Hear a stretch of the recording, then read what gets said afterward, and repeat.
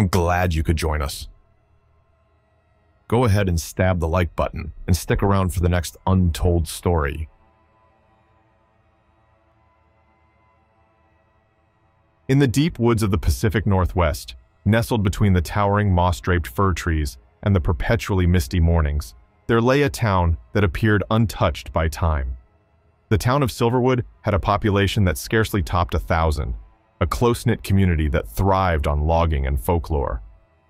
Among the legends that circulated was that of the Silverwood Beast, a creature of nightmare and shadow that was whispered about in the dimly lit taverns and around crackling campfires.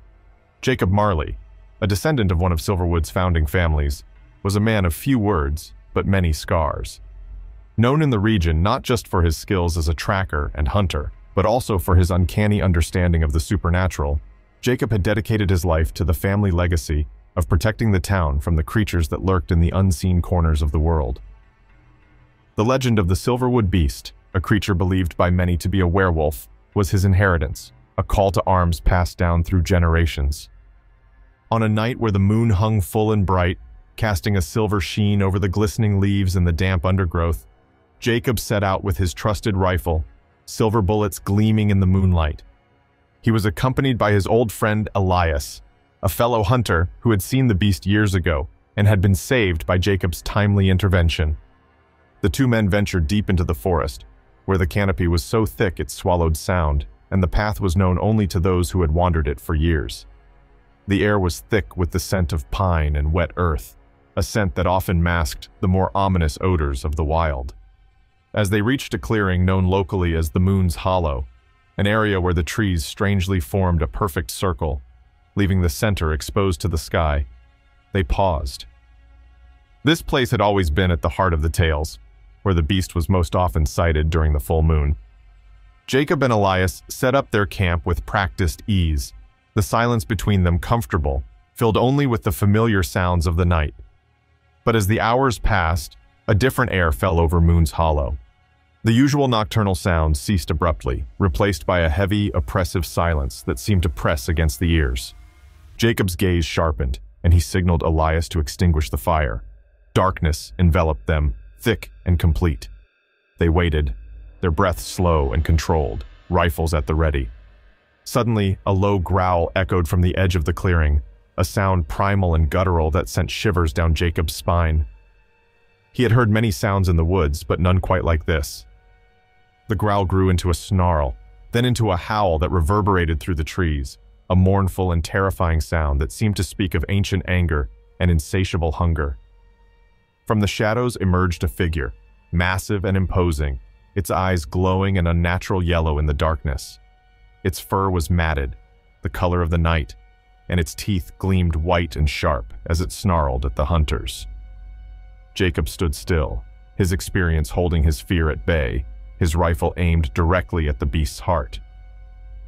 The werewolf charged, moving with a speed that belied its size, and Jacob fired. The shot rang out, loud and clear, echoing through the trees. But in a moment that made his heart sink, Jacob realized the shot had missed its mark, only grazing the creature. The werewolf howled in pain and rage, its eyes now fixed on Jacob with a malevolent intelligence.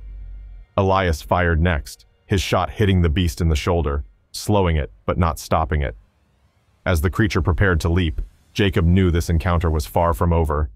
They were facing a creature of legend, a beast woven into the very fabric of Silverwood's history, and tonight it was a battle for survival under the watchful eye of the full moon.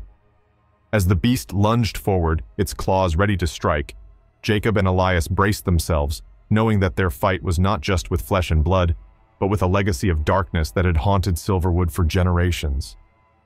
The story of the night when the beast came to Moon's Hollow was only beginning, and its ending was still unwritten. As the werewolf bore down on them, its eyes burning with primal fury, Jacob managed to roll to the side, narrowly avoiding the swipe of its massive claws. The ground where he had been mere seconds ago was torn apart, leaving deep gouges in the earth. Elias, more agile, had already positioned himself for another shot. His rifle roared again in the cold night air, the bullet finding its mark. This time, the werewolf stumbled, a growl of pain escaping its bloodied maw. Despite the injury, the beast regained its balance with terrifying speed, its focus shifting between Jacob and Elias. It was calculating, intelligent in its movements, a far cry from the mindless beast lore often depicted.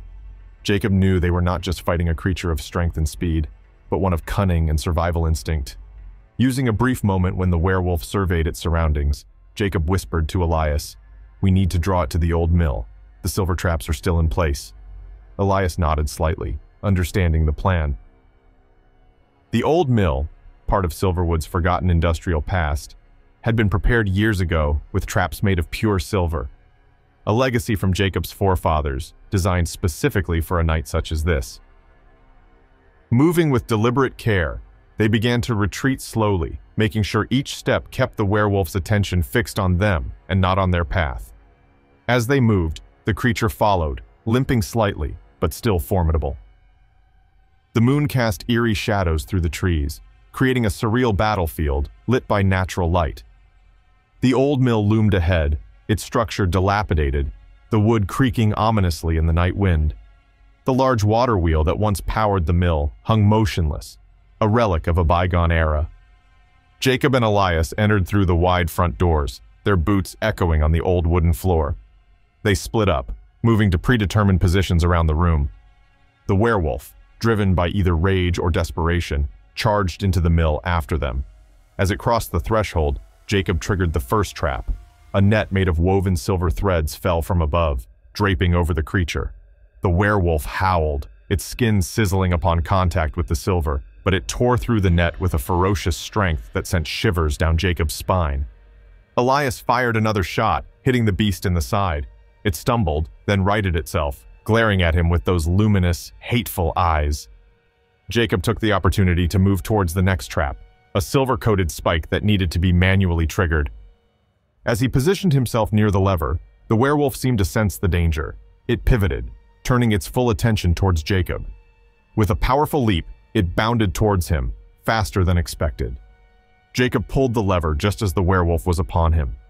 The spike drove up from the floor with a terrible force, impaling the creature through its underbelly. A terrible gut-wrenching scream filled the air, a sound of such agony and despair that it momentarily froze Jacob's heart. The werewolf writhed, trying to free itself, but the silver did its grim work, draining the life from the beast with each passing second. Elias rushed to Jacob's side, his rifle still trained on the creature. Together, they watched as the light in the werewolf's eyes faded, its body finally going limp. The transformation began then, the monstrous form shrinking, changing, until it was no longer a beast but a man, naked, bloodied, and utterly human. As the realization dawned on them, Jacob felt a wave of nausea mixed with an immense sorrow. The werewolf had been one of their own, a member of the community transformed by a curse they knew little about. The night's horror was not over, for they now faced the dawn with the knowledge that the beast had been one of their neighbors, his identity obscured by the dark magic of lycanthropy. The silence that followed was profound, filled with the weight of their actions and the secrets that the old woods of Silverwood still held. Jacob and Elias knew that the story was far from over. There would be more nights, more howls, and perhaps more unfortunate souls turned into creatures of the night. The legacy of the Silverwood beast was eternal, woven into the very fabric of the town and its surrounding wilderness. As the early rays of dawn filtered through the broken windows of the old mill, Jacob and Elias stood over the lifeless body, each lost in their own turbulent thoughts. The transformation from beast to man didn't bring relief, only a profound sorrow and a slew of unanswered questions. Who had cursed this man? How many more were like him, hidden among them, perhaps unaware of their fateful transformations until the full moon revealed their monstrous nature? Elias broke the silence, his voice heavy with fatigue and emotion. "We need to inform his family, Jacob. They deserve to know, and maybe they can offer us some clues about how this happened." Jacob nodded solemnly, the weight of leadership pressing down on him. "Yes, we'll tell them, but we must do it with care and respect. This was not his choice." He looked down at the man, a local named Carl, whom he had known as a quiet, unassuming person, not capable of harm. The transformation had stolen his humanity, turning him into something out of a nightmare. The two men carefully carried Carl's body out of the mill, the forest around them waking up oblivious to the tragedy that had unfolded in its heart. They decided to take him to his family's home, a small farmhouse nestled on the outskirts of Silverwood. The journey was silent, each step heavy with the burden of their grim cargo. Upon reaching the farmhouse, they were met with confusion and then heartbreak as they explained what had happened.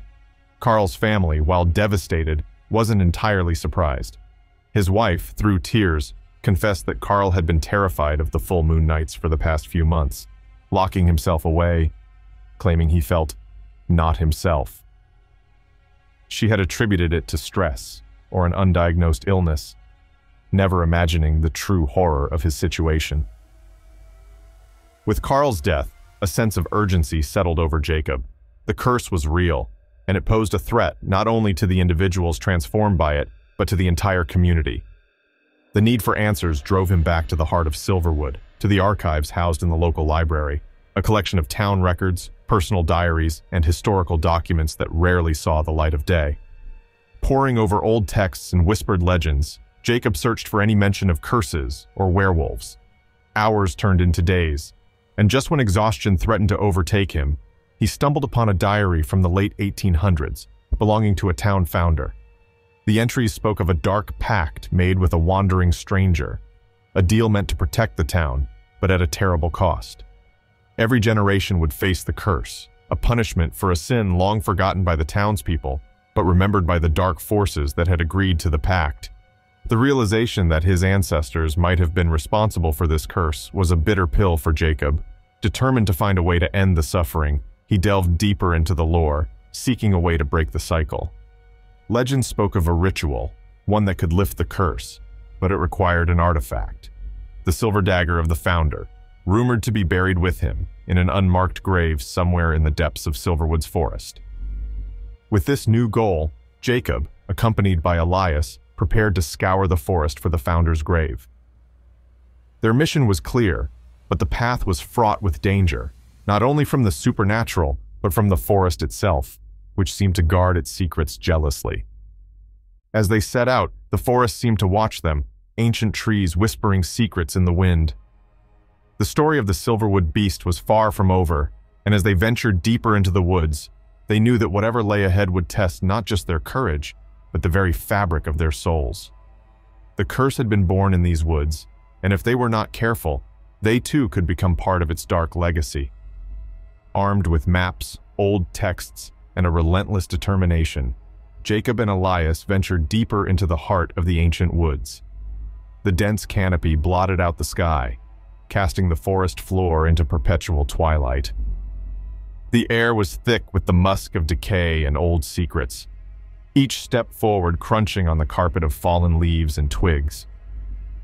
As they searched for any sign of the founder's grave, the days began to blur together, each one marked by the disheartening sameness of the forest.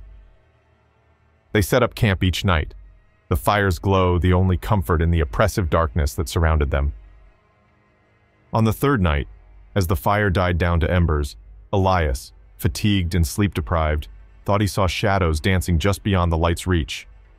He shook Jacob awake, whispering urgently, "Something's out there, circling the camp." Jacob, alert despite his exhaustion, listened intently. Above the normal sounds of the night, he could hear it, a soft, rustling noise, deliberate and paced. Grabbing their rifles, they peered into the darkness, their breaths visible in the cold air. The rustling stopped abruptly, replaced by a heavy silence that seemed to thicken the air. Moments later, the silence shattered with a ferocious roar, and from the shadows emerged not one, but 3 figures. Their eyes glowed with a malevolent yellow light, their forms that of large wolves, yet standing unnervingly on their hind legs. The creatures of the curse, more than one. A pack born from the darkest magic of Silverwood. The realization hit Jacob like a physical blow. The curse was not contained to a single unfortunate soul, but was a spreading blight, capable of creating a lineage of beasts. As the werewolves advanced, Jacob and Elias fired, the gunshots echoing through the trees, startlingly loud in the silent forest. One werewolf fell, but the others continued, undeterred and seemingly enraged by the attack. Jacob and Elias retreated back to back, knowing the creature's superior strength and speed meant their chances were slim. As they backed into a tree, their escape cut off.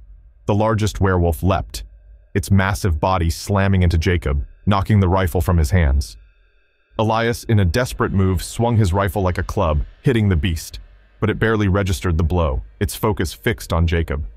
As it raised a clawed hand to strike, Jacob felt the stark terror of impending death, his life's quest to protect Silverwood perhaps ending in these very woods. Suddenly, the ground beneath them gave way, the earth collapsing into a hidden cavern. They fell, tumbling into the darkness below, the werewolf falling with them. They landed in a heap on a cold stone floor, the impact knocking the wind out of Jacob. As he gasped for breath, his eyes adjusting to the dim light provided by the hole above, he realized they had fallen into a man-made structure, an old crypt, its walls lined with inscriptions and the silver dagger, gleaming faintly in the muted light, embedded in the chest of a skeleton lying in the center of the room. The werewolf, injured but still a formidable adversary, stirred. Jacob knew he had one chance. Crawling towards the skeleton, he grasped the dagger, feeling a surge of energy as his fingers wrapped around the hilt. He turned just as the werewolf charged, plunging the dagger into its heart. The beast howled, a sound so filled with pain and rage it seemed to shake the very walls of the crypt. Then, it collapsed, its body beginning to shift back to human form, a local villager who had gone missing weeks before. Jacob and Elias, surrounded by the eerie quiet of the crypt, realized the terrifying truth. Their town was the heart of darkness, the curse not just a legacy, but an active, living malice that turned neighbor against neighbor. The crypt, the dagger, the beasts, all connected in a cycle that wouldn't end with the death of a single werewolf. As they climbed out of the crypt, the weight of their discovery heavy on their shoulders, they knew that Silverwood needed more than protection. It needed salvation from a curse that was both its birthright and its potential doom. The fight was far from over, and as they made their way back to town, the forest seemed to whisper and moan, mourning its lost children and bracing for the battles yet to come.